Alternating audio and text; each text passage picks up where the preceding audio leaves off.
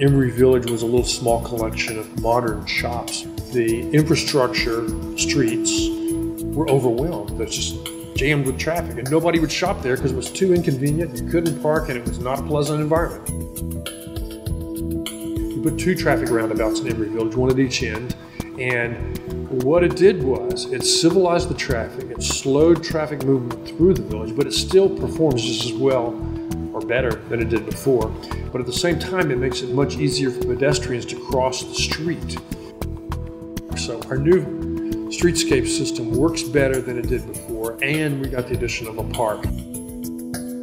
Now Emory Village is revitalizing, and lots of new retailers are coming in, and there's lots more excitement about developing inside the boundaries of Emory Village.